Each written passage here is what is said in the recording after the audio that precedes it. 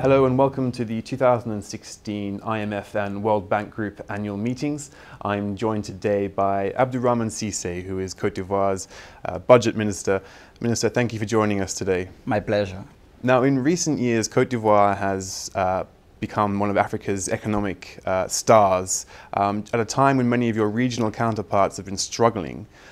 What is the story behind the country's recent success? Yeah, it's true that Africa as a whole is experiencing a different time. If you look, for example, for 2016, the expected growth is going to be around 1.6%. Within Africa, Côte d'Ivoire, we've been trying to put some structural and sectoral reforms in order to make sure that we continue to grow at a decent path. Our expected growth rate for 2016 is around 9%, and we expect the same thing for 2017. And this has been kind of like the same level for the past 5 years. And this is something that we're going to continue to do. So first thing is to do reforms. Reforms based on a strategy, because we put a strategy. The President Ouattara, when he was elected, we put together a strategy in order to improve the business environment in the country. The main goal was to make sure that we can invest into the country. We can attract private investment in Côte d'Ivoire. And so far, it's been working.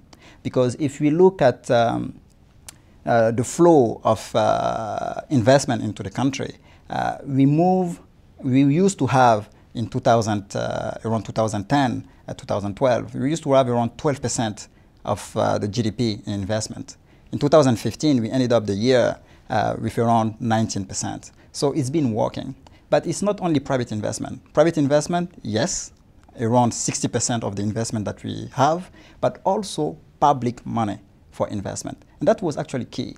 If you want to attract people, you need to let them know that you believe in your own story and that you also, at your own level, doing the right thing.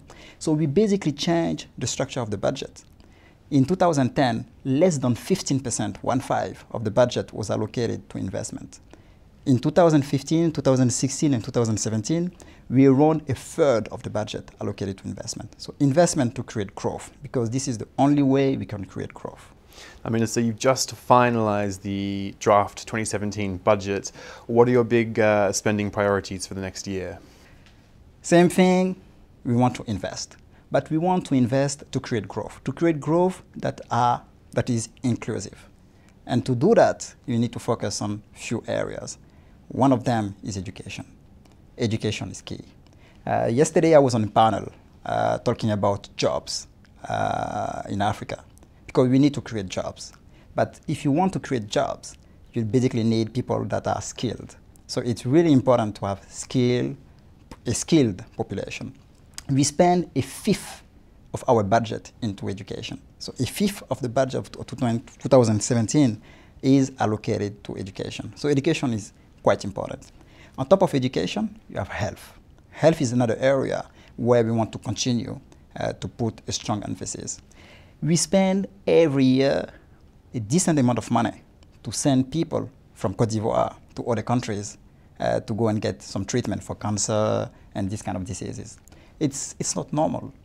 We basically need to have this kind of infrastructure locally, and we need to be a hub of the region. We represent 40% of the West African Economic and Monetary Union. We want Côte d'Ivoire to be the hub in the health sector. So health is an area where we spend a lot. And infrastructure, third area where we spent a lot of money in 2017. We want to have roads, so we're spending a decent amount of money in roads. Electricity is an area also where we keep on putting some money for investment. And last but not the least, security.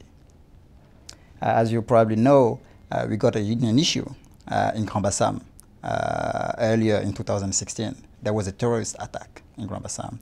So now the question of security is a priority for the government.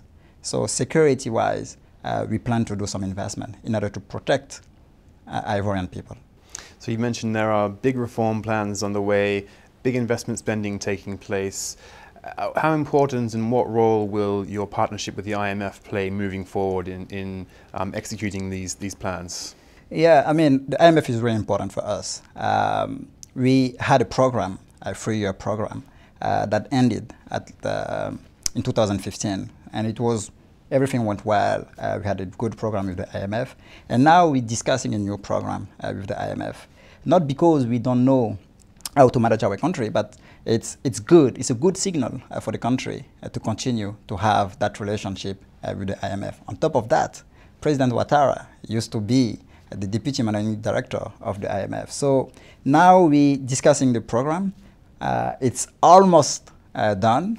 We've been discussing even yesterday the last details of the program. We're likely going to sign it over the next coming years, and over the next coming days, it's done.